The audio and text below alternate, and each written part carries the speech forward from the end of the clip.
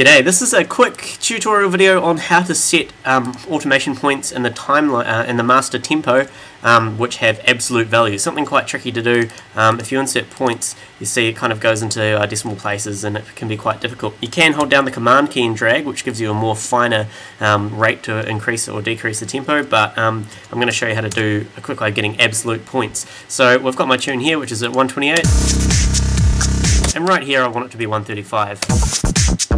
So what I'm going to do is I'm going to double click over here and lock in a point. Yeah, lock it in. Oh, we're at 127, 128. So sorry, double click to lock in a point, like so. Then we're going to make sure we have our punch in thing turned on up here, the punch in button enabled. So that means that any automation or anything only happens after this point. So now what we can do is we can set the tempo to 135, we can hit record, and we can hit play.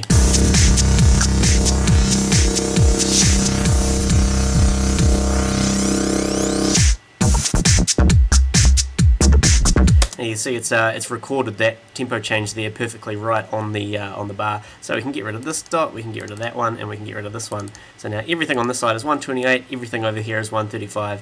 And of course, if you want to, you can remove this dot here, and you can have a gradual increase. That's it. Hope that helps. TomCosm.com.